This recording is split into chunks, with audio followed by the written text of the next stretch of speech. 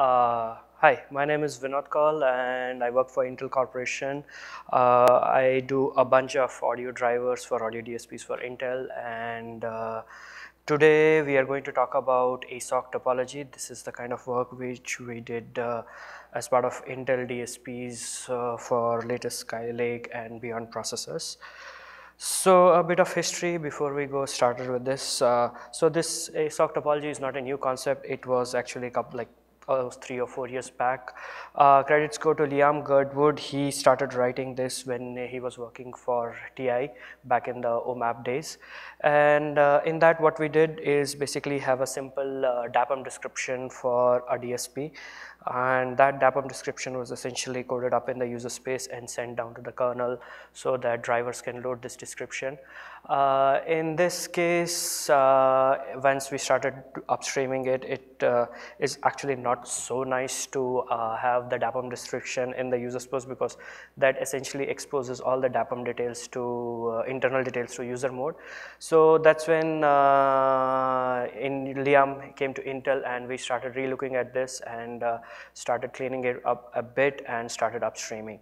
So initial version of the patches were accepted in version 4.2, and eventually other features made it into the main line, and ABI is now deemed stable from 4.9 onwards.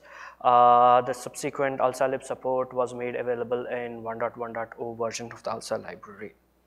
So why do we need the ASoC topology, or why do we need the topology description in the user space? So assuming a simple DSP graph like this one in the picture here, we can have a DSP which probably has 2 PCMs and 2 I2S endpoints, and between them you can have modules doing the audio processing, like say in this example AB and CD doing the front-end audio processing, and then on the back end you do the post-processing in ENF modules. Now since it's a DSP, what we get from customers and vendors is, oh, you know, this is nice, but I would like to do something else, something like this, where I replace some of the modules in your system by my own modules or by a third-party module, so which is kind of okay. So I would have initially coded all this particular description in the driver, and then when I get the request, I would change that description, modify it, put these 2 new modules inside. Now in a kernel, if you do that, you will probably do a build flag or a module parameter to differentiate between these 2 graphs. So you're happy, you deliver the patches, you probably upstream them, and everybody's happy. Then another customer comes and says, can I do this? I don't want this module, I don't want 2 backends, I want only 1 PCM backend, and I want, instead of your modules, I want some other module called Z. So you go back to the drawing board and say, oh, how do I figure things out, and try to change the description again. And so you do that, another guy comes and says, you know what, I need a 3rd PCM, probably I want to do a low latency or a debuffer application. Can you do that for me? So this kind of cycle happens endlessly, that you keep on getting requests from customers, and you have to continuously modify your graph description, because it's a DSP. Hey, everybody puts DSP for scalability and flexibility purposes, and if you're not able to customize it, it doesn't really make a lot of sense. So that is when we started looking at ASoC topology. Liam was working in TI, and then we started collaborating, and then he came over back to Intel, and that is when we started re-looking at it, how do you want to do things. So the way we have done this now is, we have a simple description in user space. We call that a topology configuration. Then we have some tools which can build that configuration into a binary description. We call it topology.binary, and that binary we pass on to the kernel. So kernel loads that binary description and then creates the whole DAPM graph and widgets and associated elements for it. So now we, as we say in the problem, we had a problem of being able to customize, not able to customize for the customers. Now instead of having module flags, build flags, or all sorts of things, we can just simply provide a different configuration file to different customers. They can build it for their own and use that and load it in their own systems. So this way we solve the problem of configuring the system, scalability, and changing the graph per user or per vendor for us. So how do we do this? Okay. As I said, we described the topology in the configuration file. This is called topology.conf. You can see the sample configuration files in the ALSA library right now. Since we are using it in the user space, we need user space tools and utilities. For this, we have our own good old ALSA library to do the job. So we have APIs in ALSA library which can parse this configuration file and build it for us. The syntax of configuration file, which we'll look in the future slides, is basically the old UCM style. This is what people used for UCM description. For main purpose to reuse the UCM description was so that we don't have to rewrite a new parser in the ALSA library to the parser syntax. We already have ALSA UCM parser. This is built using ALSA utility tools. The ALSA utils provides a tool called topology tool, which we saw in the previous slide. So you can use a simple configuration file and the topology tool to build it out. Along with the whole configuration file, it allows a manifest. This is just sums up what you are going to do in the configuration. Drivers can use it for bookkeeping. For DSPs, apart from the description, it is pretty much important that we provide a way or mechanism for drivers to know something more about the particular element or particular widget you are going to do. Typically, it might be for let's say a coefficient for the particular module which you need to run at the initialization time of the module, or it may be some magic numbers which you would want to communicate with your firmware. So that is not a standard description, that is a specific driver specific or firmware or DSP specific description. So for each element in the configuration file, we also allow a private data. So for us, it has been very useful because we can describe all that what we want to do for DSP and all the magic numbers which DSP needs, put that in the private data and send it down to the kernel, and kernel can forward it out to the firmware. So what all information do we have in the configuration file? First, if you want to describe a particular configuration in the for a driver, assuming we are a kernel driver for a codec, what we do is to define the control. So similarly here we will also define the controls like mixer, mixer control, enumerated control, or byte control.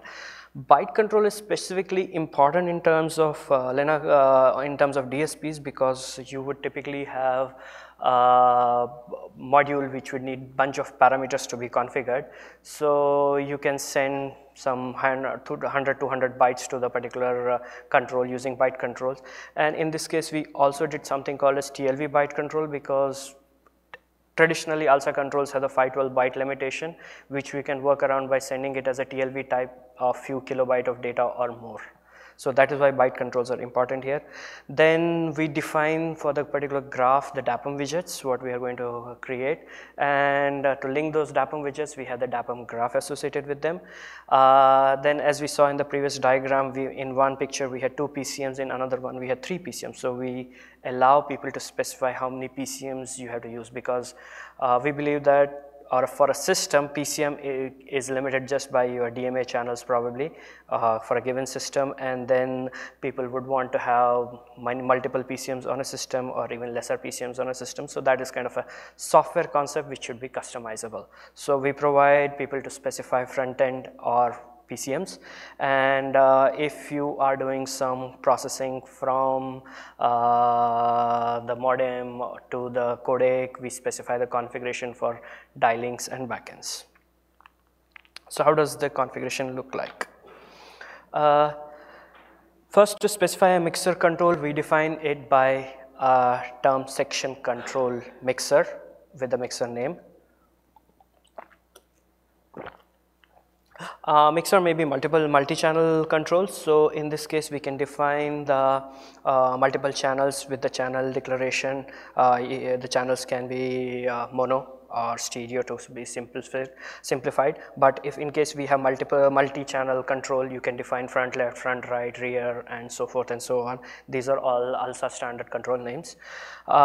Then if we are in kernel, when we define a particular ALSA control, with the ALSA control, we typically define the callback ops, which are basically set, get, and info callbacks, which are called.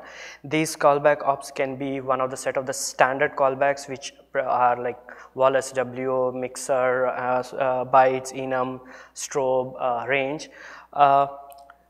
we are allowed to define all this. Along with that, if you are in the kernel, what you can do is to specify one of your own driver specific callbacks. Typically we do it with the external keyword when we define ALSA control in the kernel. So similarly in this case, you can define ops control will have, let's say, info function as my standard Wallace W, but in case of get input, I want to define my own function. So you can define a value here which will correspond to a driver specific value. When the kernel loads this control, it will try to find the value and associate it with this control. So this way you can either use the standard values or your own driver specific values.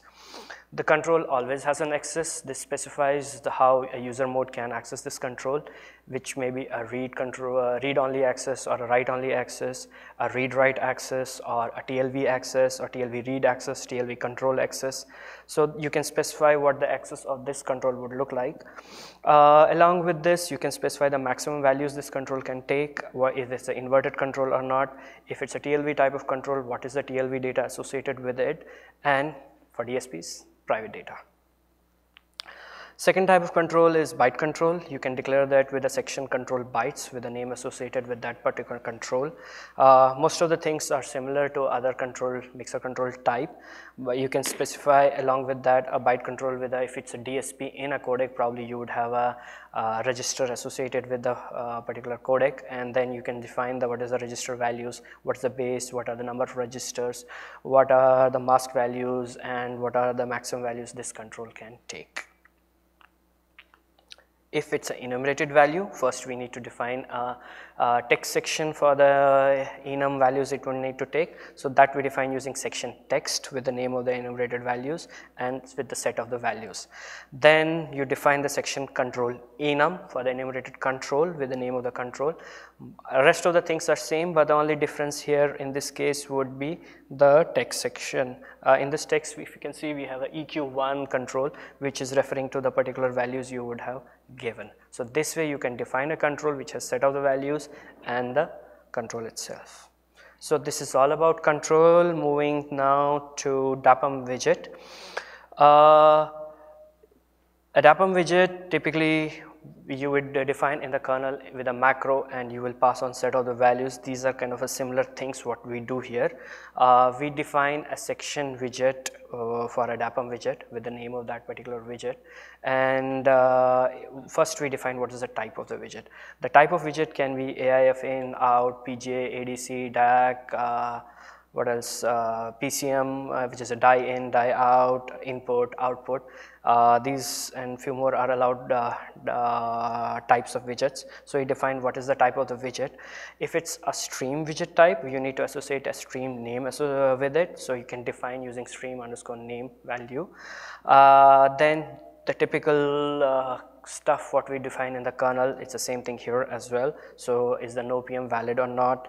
What is the register bit? What is the shift? What is the is it inverted? Along with that, there's a control, there's a field in ALSA control, so ALSA DAPM widget called as subsequence. Not many people use it, but it's, in my opinion, it's quite useful for the DSP guys. If you have bunch of widgets, for example PGAs, and when you want to do a DSP sequencing, your sequencing is pretty much defined by what your firmware can do. So in this case, if firmware is enforcing some rules for the ordering of those, for the creation and enablement of that particular widget, you can use the subsequence field within that widget type to define what comes first and what comes last.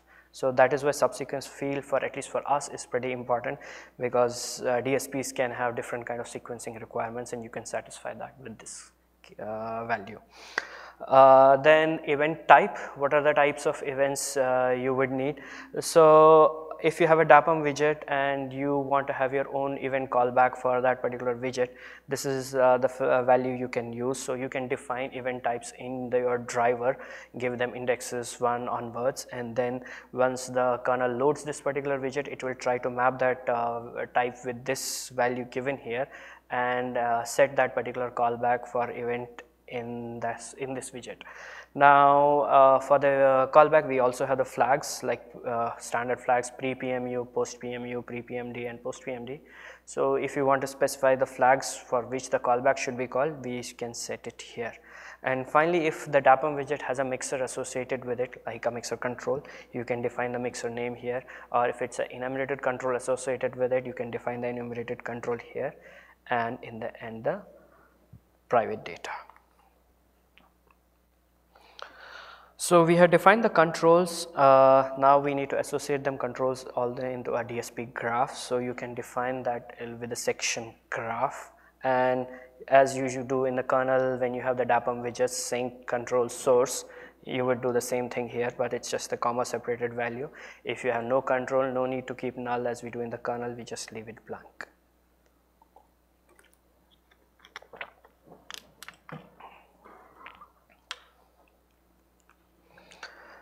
Finally, the PCMs. So PCMs in this case are of two types. One are the front-end PCMs, and second are the backends, which are basically the I2S ports.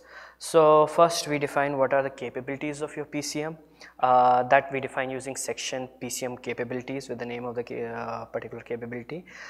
Here we can define what are the formats this particular PCM can take, what are the channels, minimum channels and maximum channels we can have for this PCM, what are the rates we can have for this PCM. Once we have defined the capabilities, as you typically would do in your driver, it's kind of analogous to that, we define what is the configuration that particular PCM is allowed to take. So for the configuration, we have typically two things: playback and capture, depending on what all you need to support. So we define that using section PCM config with the name, and then for it has two sets. One is the config playback and another set is the config capture. In the config playback, you define the format, rate, channel, and if you have a TDM slot, you can define the TDM slot as well. So you do this same thing for the capture. This specifies what is the configuration which is allowed to take. You can have multiple capabilities, you can have single set of capabilities for the PCM and multiple configuration. So once you have defined these two, you can define the PCM. The front end is will look like something like this, which is declared using section PCM. ID is the one which is used to bind it to the PCM associated in the driver, and then you can define the die name, that is the name which will appear when you create that die, and you define the playback if it supports playback. For this, we would have previously defined the capabilities. You can set the capability here for this PCM and the configs it supports. So you can have one config or you can have multiple configs depending on the use case you need. Similarly, for the capture, you would do what are the capabilities for the capture, what are the configurations required for the capture. Now, along with that, typically we sometimes need to have playback and capture in symmetric format. So you can define asymmetric rates or channels or sample bits true. If they are not true, you can set them to false. If they are true, you can set them to true, and associate again a private data which your DSP can use. After PCMs, we can define die links. So die links are something like codec to codec links in the DSP, where you are probably getting the data from modem and sending directly to the codec and so forth. So you can define those die links in your topology as well. So that can be defined using the section link name. In this, you can have a stream name associated, that is the DAPM widget, it will be associated with it, and you can have multiple hardware configs. These are the hardware configs you will apply for that particular die link. Along with the configs, kernel will pick one config which will be applied for this at a default that you can specify using default hardware config. Then the usual symmetric rate, channel and sample bits, if it's true or false, you can specify. For the die link, typically when driver kernel creates a die link, it also creates ALSA control for it. If you have the multiple configuration, the config 1 to n in this case would correspond to the enumerated values for that particular control. Last, the backend I2S. So one of the backend configuration is actually a bit different here, because we don't define the backend as such. We define the configuration which can be applied to the backend. This is for the simple reason that your front-end PCMs are software driven. You can define as many as PCM as your hardware limit, or if you can define only one or two based on the usage you want to do on the DSP. But your backend are actually limited by what your hardware supports. If you have only two I2S ports, you can do more than two. So it's a hardware thing, so that should be enumerated by the hardware. You can scan how many ports you have and create your backend links and backend die links. But we allow the configuration to be specified. So for example, in one particular board you would want to run it at 48 kilohertz, but on a different board you would want to run it at 96 kilohertz or 41 kilohertz. So from topology we allow people to specify what are the formats you want to apply for that particular backend configuration. So that you can define using section die, and then for the PCM playback you define the capabilities. For the PCM capture you define the capabilities you would like to have, you would like that particular backend to have. Okay. So we have been talking about private data, a little bit more details because this is kind of little interesting for us. So how do we define private data? So for each of the modules you can use a section data to define private data. It can be of multiple types. If it's, for example, a particular binary coefficients for a module, let's say equalizer, you can define a file where you have all the binary coefficients, it can load and set it. Or if it's just a simple bytes, you can define a comma separated byte value or a word value or this thing, shots. Along with that, what we also added is the support for tuples. So bytes, words, shots are fine, but they are not human readable. That means they are very hard to change. So instead of having these binary values, if my DSP needs value A, B, C, and for a particular use case I want to change those values, if I can make them human readable, it eases people's job to customize those values for them. So that is why we came up with the support concept of tuples. We'll explore more in subsequent slides. So once you have defined all the private data you need for a particular module or a particular element, you can define section. You would have defined, let's say, section widget or section PCM or section mixer control. For that we will have the data section. In that you can specify all the private data you need. It can be multiple data sections for the private data, because typically if you have one data section you can have only one type of data. So if you have a combination of bytes and shots, you would need to define first as bytes and then as words, and then add both of them into the data section. So what is this tuples all about? So what you can define is tokens. So it's simple key value pair kind of work what we have done here. You can define multiple tokens, token 1, 2, 3, and they would mean something which your driver would understand.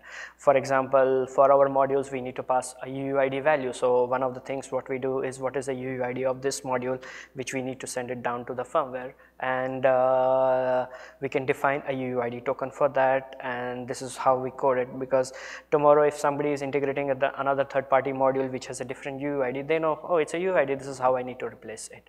So that way, instead of binary byte values or hex values, it's simple to customize for user. So how many types of tokens we can have? First is a tuple string. You can define a string which you can pass to firmware or your driver.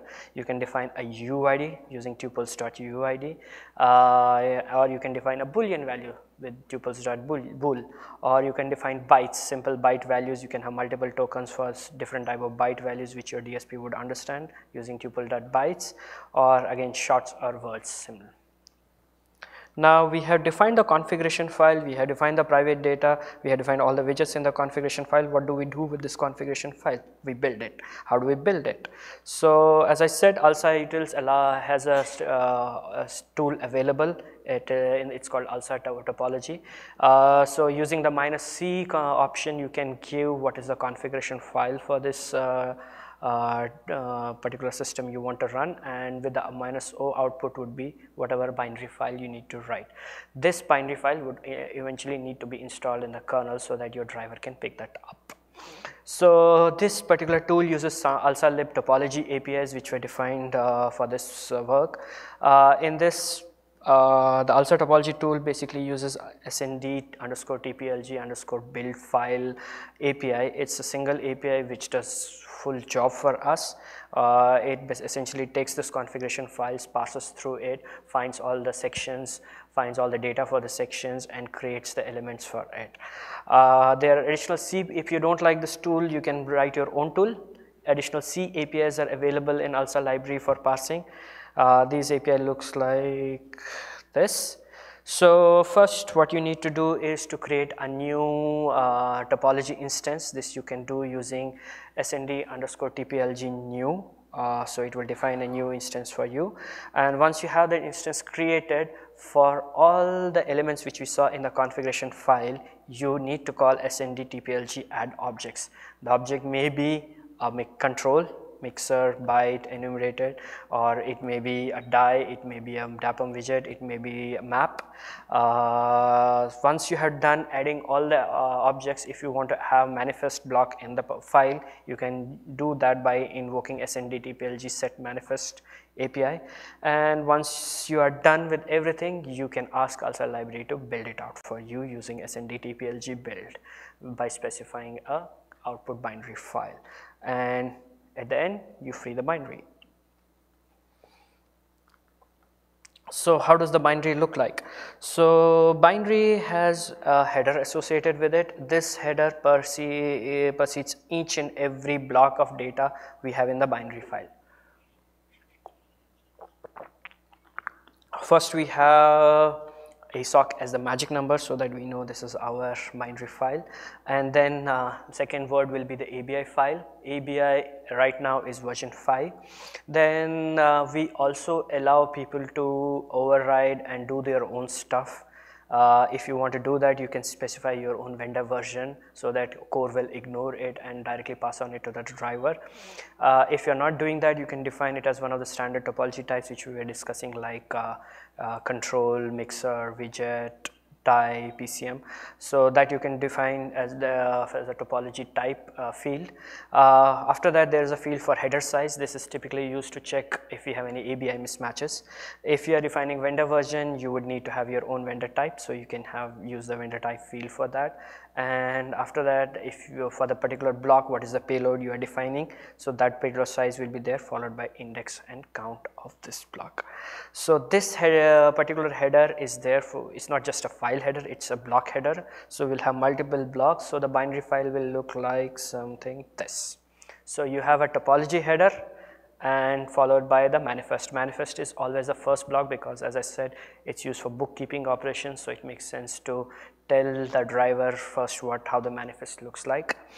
Then again you have a header for mixer controls. You define all the mixer controls in this section together, followed by another header for enumerated controls, followed by enumerated control data, and the header for byte control, followed by the byte control data, a header for DAPM widgets, followed by DAPM widget data, header for DAPM graph, followed by the DAPM graph, header for the PCMs, followed by the PCMs, and die links and dies. So this is how the complete binary file look like. So we have done the whole user space thing where we define the configuration, we now have built it. Now we move the gears onto the kernel side. What do we do in the kernel? So you have this binary file created, you install it into the kernel, and then driver would pick it up. How does driver pick it up? We have a nice API called request firmware. So this is what we use to load the file from the user space into the kernel. So your driver would call this request firmware API.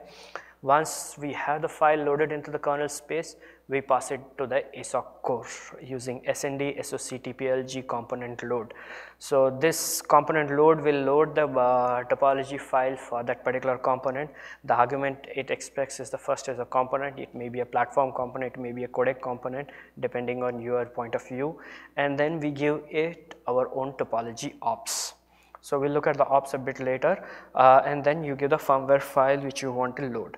So what does this API do? The topology component load API will start processing. You have the file with bunch of headers in it, followed by the block. So it will start to process the headers one by one and process the blocks based on the type it finds. First, check the valid header. Did we get bunkers or did we get garbage from the user space? So we check for the size. This helps to detect the ABI mismatches or wrong data. Then the magic number, is the magic number right? Is the ABI version right? So when we started with ABI 1, and as I said, anything above ABI 4 is deemed stable. So till 4, it's all development versions, and 4 onwards we are backward compatible. So if you are running 5 and you have a binary version 4, it's supposed to work well. Actually it does. And then once we had done, we load that particular header, Once we have loaded the header, we will find the type of the header and type of the block which is following this particular header, and we will invoke a particular function which is specific to the header. So we'll look at the element loads which we have in next slide. Once we have loaded all the elements, that means our job is done, so we mark it as complete.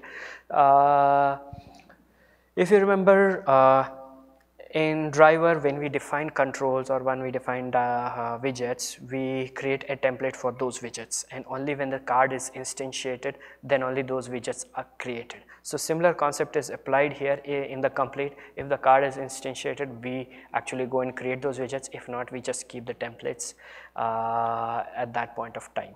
And once everything is done, we call the topology complete. It's done. So what do we do in the each element load type? So in the element load type, first is the K control element load. This is called for mixer, widget and byte control. In this, as I said, we will typically call add K control. This is something you can open code and do it in your driver, or call the ALSA micro which we have, and then call SND ASoC CNew for those particular controls. If we have a graph type of widget, that's the map, we call SND Topology DAPM graph element load, where we will find all the elements in the graph and start to add those DAPM routes by calling SND ASoC DAPM add routes. Then if we have a widget, we will call DAPM element widget load, and in this case we will call DAPM new control. For the PCMs, we will call register the die and add those die links based on the PCM type. And as I said, if you have a backend die, we will not create the die for that, because that's something done by your driver. So we will find that die, find and set the stream information and the die flags for that, as you would have specified in the configuration file. Same thing goes for the die link, because die link is again set by your hardware or your driver. We specify the configuration. So in the topology link element load, what we do is find the die link and then set the link hardware format and set the flags for this. Then in the manifest type, we will just do the manifest load and tell driver this is the manifest details. In the header, we saw that there was a vendor load function and vendor type. If at all it's a vendor load or vendor load type, then in that case we don't do any handling in the kernel for that, or in the core for that. The driver is supposed to do it. We don't implement it in our driver, but if you want such a flexibility, or if you have a different use case, you can use this. This is also the default handler in case driver kernel doesn't recognize the type of it, and it will call the driver's load function. So how does driver specify the various load functions? Okay, hold on. Before that, what are the ops, topology ops the control has? So when each of those widgets have been created, or you are invoking DAPM to create the widget or PCM or element load for you, in that case we had the private data. So how does the private data get communicated to the driver? So for each of the object, we can specify what is the object callback. So object callback can be of type control, widget, die, link, manifest and complete. So for each of the operation, assuming you load a control, in that case while you are creating that control, you are in that particular control context. After the creation of the control, we will invoke driver's control callback. So that driver will know this is the particular control getting created, this is the context of this particular control, and it can go and load up its private data or save or whatever it wants to do with that particular private data. So this is the information for driver. So similar callback is given for widget, die, link and manifest. As well as vendor. So in the previous slide, we saw that once everything is done, there's a topology complete callback. So that topology complete callback, which in turn will tell driver that okay, I'm done processing with whole topology, this is the end of it. So if you want to do some step at the end of it, you can use that particular hook. So how do the IO ops look like? So as we discussed, we have the control where we can have a standard set of IO ops, and if you don't want to use the standard set of your set get info functions, you can use your own driver function to do the job. So that is declared in driver as your topology K control ops, where you have the ID field. This ID field has to match with the ID you have given in the configuration file. That is how the core matches. This is the particular callback stack, you can specify. And you can actually do a mix and match. You can specify a separate ID for get, you can specify a separate ID for put, you can specify a separate ID for info. Typically it's get put would be paired and info can be separate, or you can have a standard set for info, but you can use driver based values for get and put. Sorry. So this is all about topology apps. Lastly, how does the manifest block look like? We have been talking about it. This is how the manifest looks like. You have the sum of all the control elements in it. You have some of all the widget elements in it. You have some of the all graph elements, PCM elements, die link elements, die elements, and the private data. So typically we use it to allocate memory because we know we are going to get 50 controls. So let's allocate memory for 50 controls in the driver so that we can keep the driver context for it. And in the private data, we have a generic firmware specific information we need to load for our DSP, so that we can specify in this case here, which is not like a particular element type of information, which is a global DSP information which you want to know. So this way we make our driver more scalable and kind of little more agnostic and independent of the firmware. Yeah, in practice a lot of things are still not so great because still you have a dependency on firmware, but we try to abstract as much as possible using those values. Oops. Yeah. So this was a manifest block. What is our future work? So one of the things we have today is all the configuration files which we have upstream for our projects. They are in the ALSA library, which kind of gets updated once in 6 months. So during the Plumbers audio conference discussion, we discussed that we should separate it out to a separate gate, which is just a configuration file gate where all the UCM configuration and topology configurations are, so that they can get frequently updated and picked up by distributions. So that work has been started. Right now from the user space side, we only support ALSA library. We don't support tiny ALSA. That is something which we need for the non-PC use cases to be done. So one of the things we have in the widgets was a particular index field. So using index field right now, everything is 0 for us because we load all that at a single shot. But what we have the flexibility is to specify different set of graphs using the different set of indexes.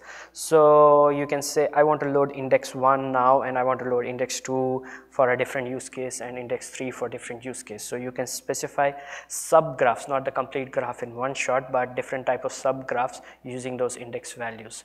So this work is still to be done. Okay, that's it from my side. Any questions?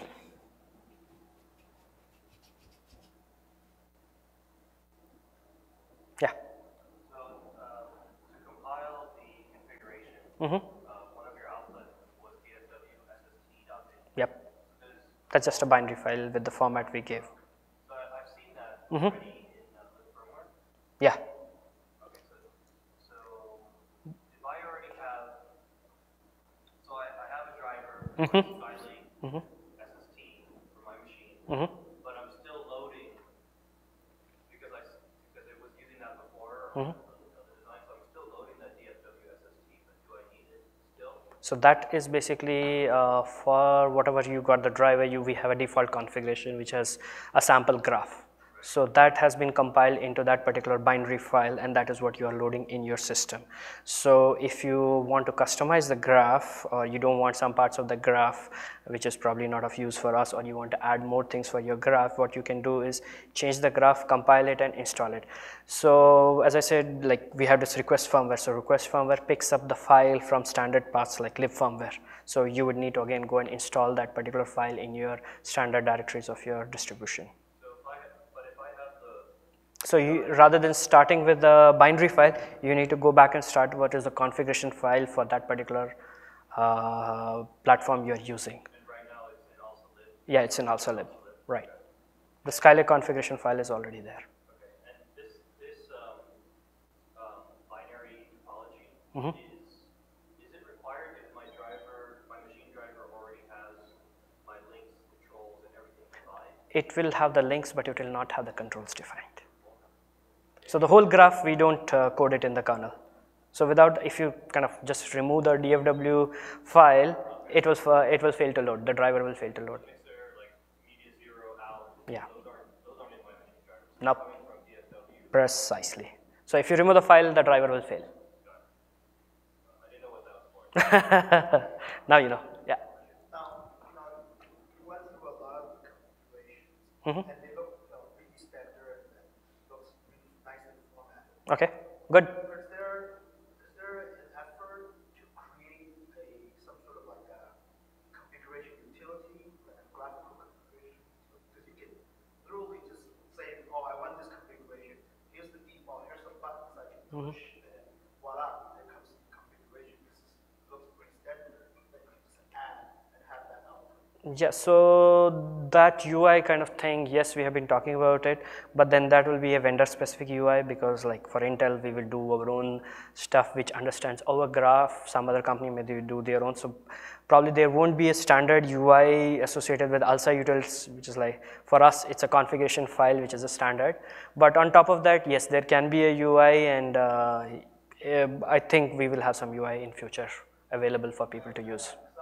Well, even for UIs are nice, right? outside Intel, because the configuration look very standard. Yes. I don't see how a different vendor could differ so much from. So the configuration may not be different a lot, but then the private data where the secret sauce for that particular DSP lies in, that is where we need a lot of values to be configured. Right, and then maybe like in that UI Sure. section, say that here's your private edit or your private configuration, but in all the standard parts could be just a standard kind of Yes. to Yes. kind of like novices edit, because it's a lot of configuration, and sometimes it's difficult when you first encounter that. True. Say, oh, wow, what do I do? How do I start this?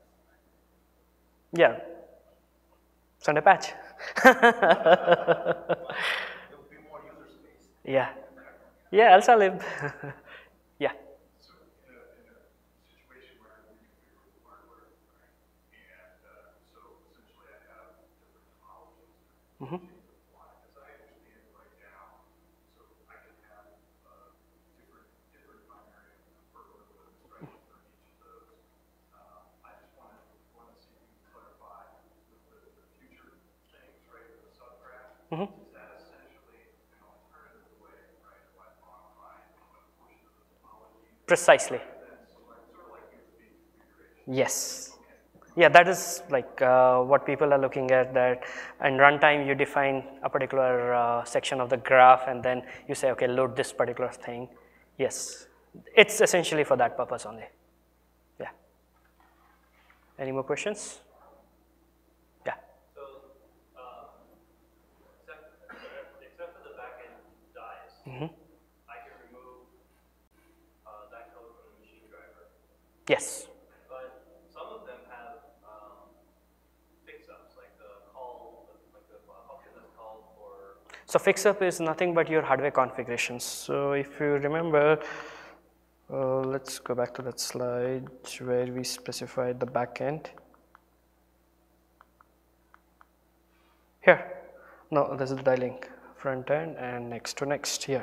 You are here defining what your physical die configuration capabilities are. So this is your fix-up function implementation. Actually, you can remove that. So right now in the upstream driver, we don't actually have die support. We have the all widget topology, because we wanted the whole topology to be done first, because that is where the most of the configurability is actually coming from. The PCMs were like little later in the game, it got upstreamed in only 4.8-ish time frame. So PCM support in the driver right now is not there. It will come eventually. Yeah. Right now we don't have PCM support. PCMs need to be there in the machine driver for your particular machine. Yeah, it's not supported today. But all the K controls, widgets, DAPM graph, DAPM, everything is there. Apart from PCMs. And Okay. so you covered configs in the topology config file, but I don't see how configs were used before, or the concept of configs in ASoC before in the kernel space. So if you are familiar with the ASoC driver, let's say simplistic codec driver. So what you would do is you would have a DAPM widget section where you will define all your DAPM widgets in a table, and then you will have a map table, you will have a control table, and then when you initialize your particular codec, you will register that particular codec with a core, and in that you will give it all the values in the table. So that is how those used to get loaded, and that was the only way to load, but now you can remove that hard coding from the kernel and put it under the user space and customize it. It is not useful for a lot of codec vendors because codecs are typically fixed function, so it doesn't change, but for codecs with DSP, this thing will be useful. In fact, for one of our earlier Medfield code, Merrifield code, if you look at in the upstream, we have the whole graph coded in the kernel, and it's difficult to customize, and that's where we started looking at how we can customize it differently, because I have whole of the graph added in the kernel using the same set of declaratives where we have defined DAPM widgets, we define controls, we define the map, and then we load it always. We can't change it. So in this case right now we have Skylake shipping on a lot of devices, and people are doing their own customization for that. Okay, any more questions? Thank you guys.